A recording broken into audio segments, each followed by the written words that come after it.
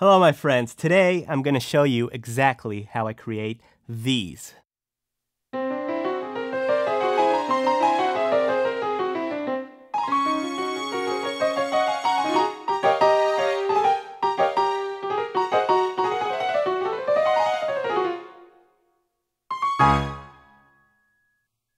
Alright, let's get started. So doing live MIDI art is an idea I actually got when I first saw the work of Savant and Andrew Wong and other people on YouTube who have done incredible MIDI art that not only looked cool but also sounded good.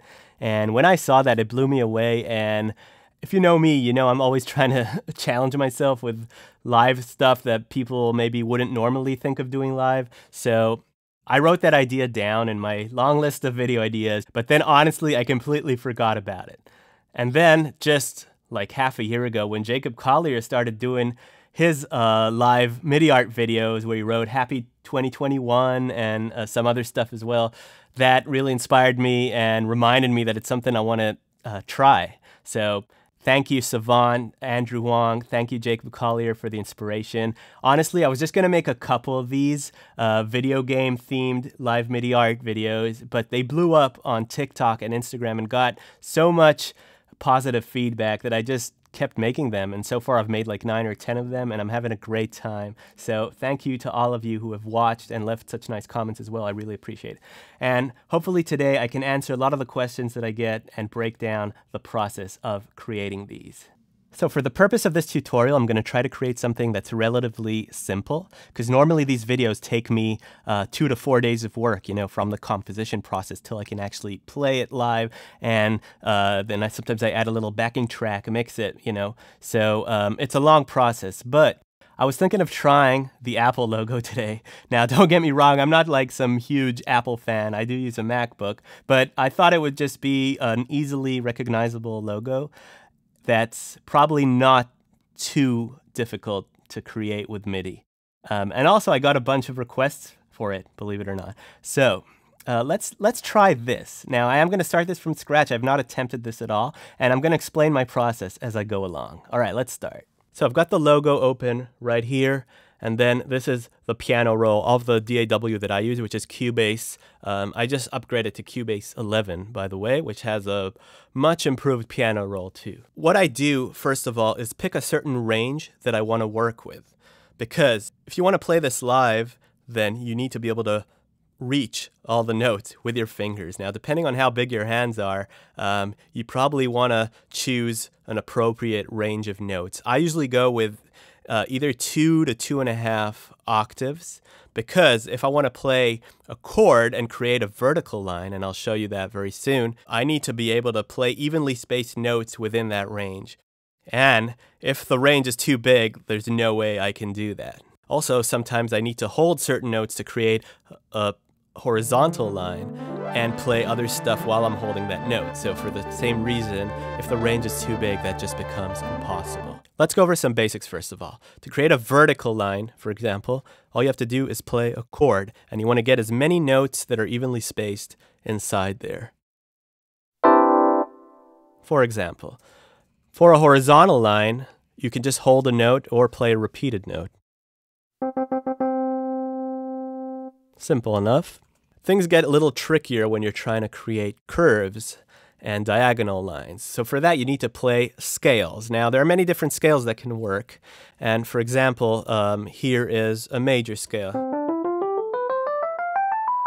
As you can see, it creates a diagonal line. Now, if I want to create a curve, what I have to do, I have 2 options. I can either start with bigger intervals and then make the intervals smaller and smaller as I go up. So for example, I can start with a major scale, but then transition to a chromatic scale as I go along. And then the spaces will grow smaller between the notes and we'll get a curved visual. Let's try that. All right. Now, another way to do this is to change the timing of your notes. So for example, let's start with 16th notes, and then gradually decrease or increase the value of the notes, make them longer. Because the notes slow down, we'll get a curve.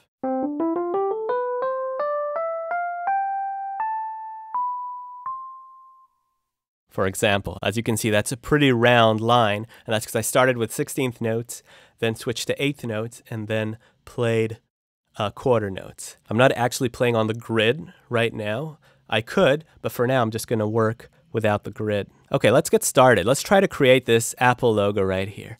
Now, one question I get asked a ton is, do I first draw these and then learn how to play them? So not exactly. What I do is I work on these images one element at a time. Basically, I break them down into different components, different lines, and I try to use my keyboard as much as I can for the entire process because I want to make sure that it's playable, first of all, and also as a player, I just find it faster to do it this way than just use my mouse to draw. I will use the mouse sometimes just to tweak things and try different things, move things around a bit, but I try to use the keyboard as much as possible. So what I'm going to do first is I'm going to try to create this line right here, this first curve from the middle of the apple that goes all the way up. Let's give that a shot. Let's pick a key first of all. C major is a little boring, so I think I'm going to go with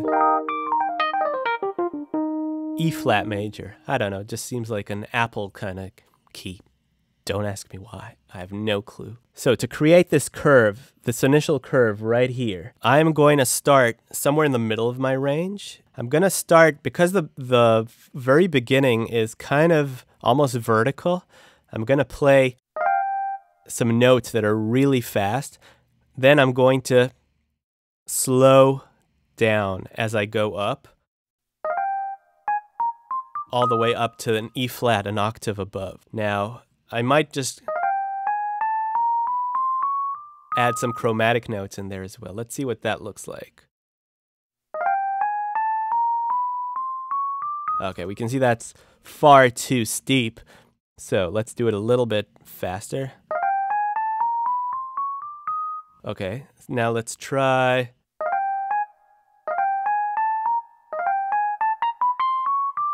Let's try going from fast notes to triplets to eighth notes. Gradually slow it down.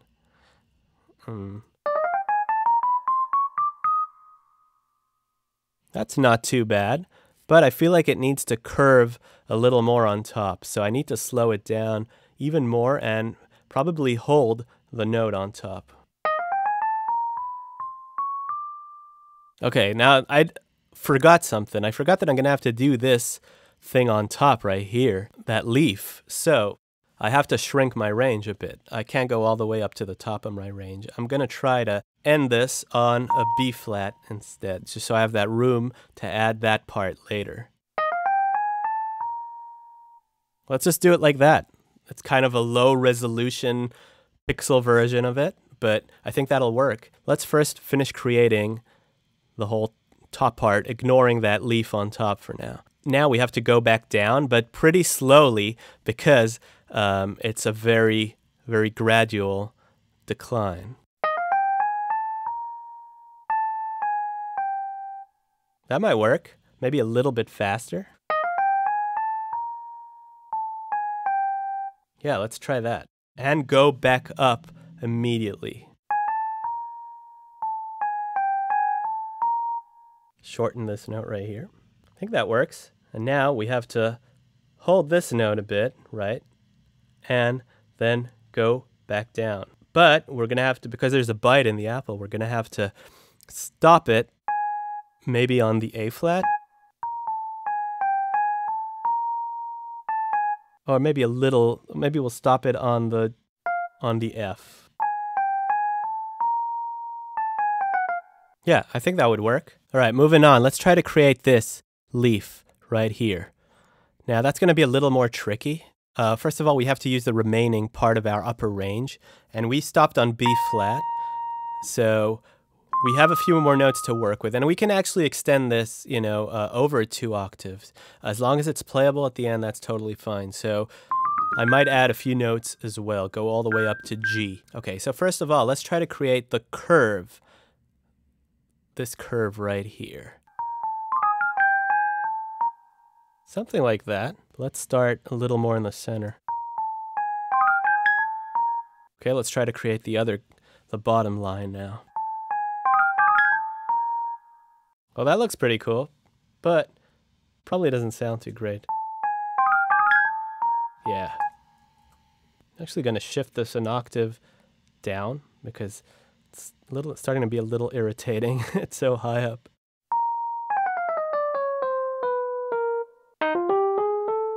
It's better.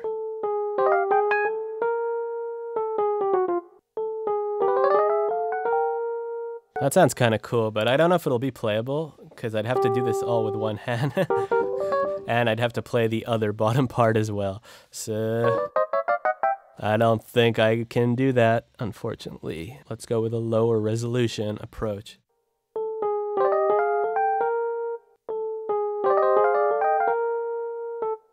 Yeah, I think that'll work. It's pretty simple.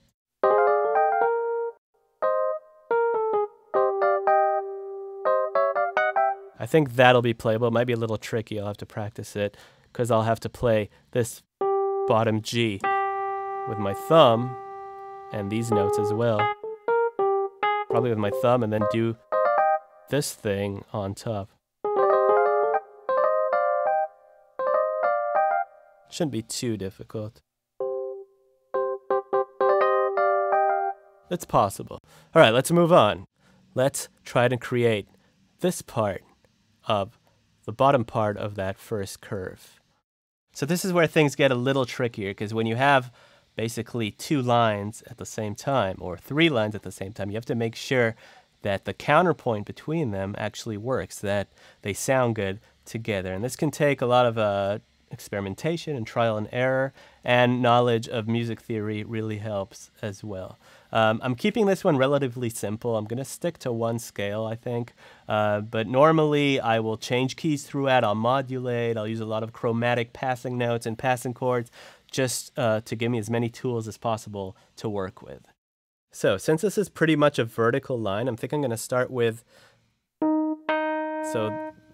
what we already did started with this E flat. So I think I'm going to start with a little chord, or just another 2 notes in E flat major, and then go down from there all the way to here. That might actually not be enough. I might have to go actually all the way down to this E flat and make it 3 octaves. But since I don't have to do too much with the left hand and only create this outline of the apple on the bottom, it might not be an issue.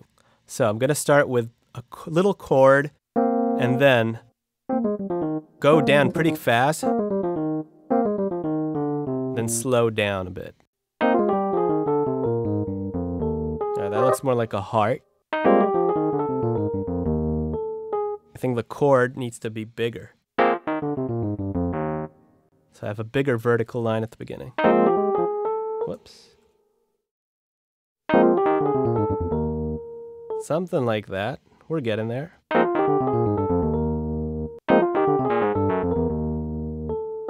think that does look a little better. Yeah, I kind of like that.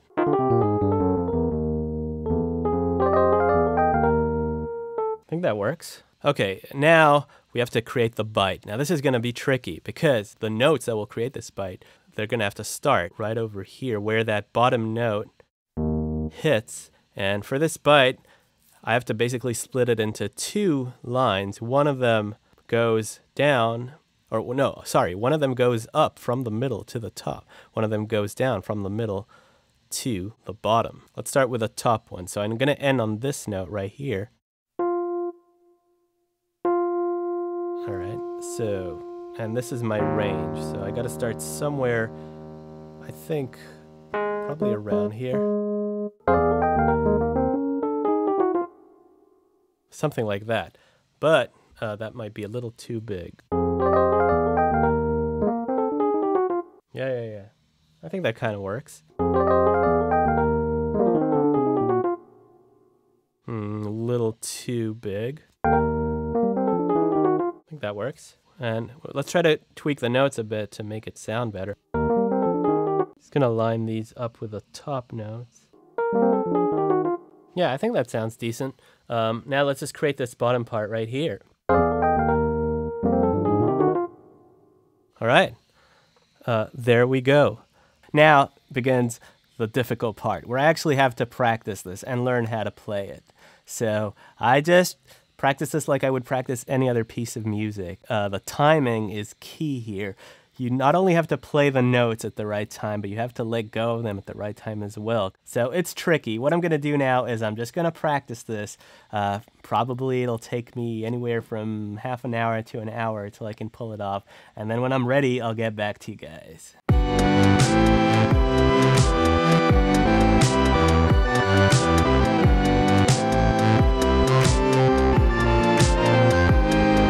All right, I'm back. I've practiced this for something like 30 minutes, and I think I can play it now. I'm going to give it a shot. I did tweak a few little things, change the timing of some of the notes so it just sounds a little better. I'm not playing this to a click or to a grid. The tempo is kind of rubato and free, but I think it works for our purpose right here. So let me try to record this live right now, see how that goes. All right, first attempt. Here we go.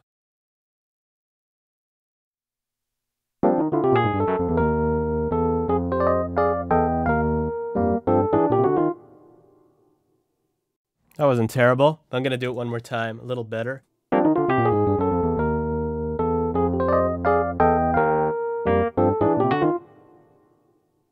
What do you think? It's not too bad, is it? I think that kind of works. Let's listen back to it.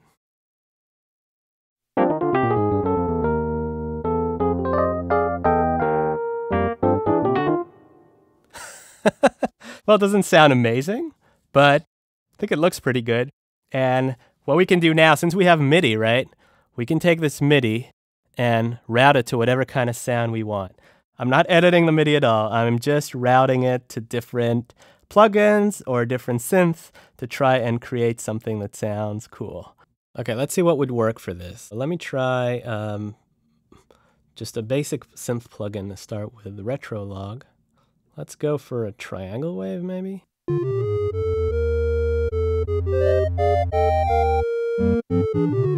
Well, now it sounds like a chiptune thing, which I kind of like, actually. Maybe it'll be like an 80s Mac ad or something. So now the question, do I want to bring it back an octave again? Back up one octave, like when we started.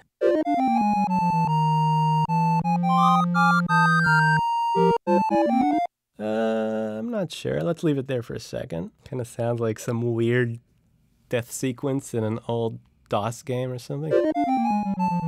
Game over. Touch a delay. Have a little bit of vibrato or something.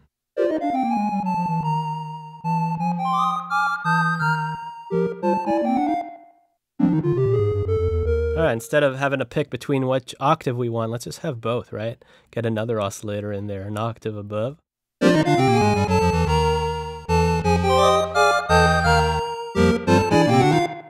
Okay, so we ended up with something that sounds like chiptune, which I'm down for, it sounds pretty cool. I think I'm going to try to add a little backing track to this, just one more track to give it some kind of context. Let's see if that works.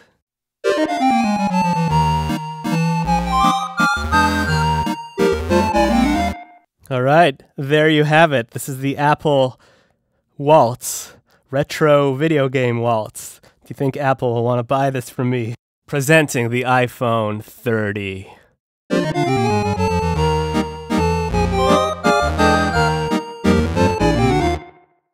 Available now for $20,000. So if you found this tutorial helpful and you feel inspired to try making your own MIDI art, please send it to me. Whether it's live or not, doesn't really matter to me. I would love to see what you make. Please like this video and subscribe to the channel if you haven't, and I'll see you guys next time.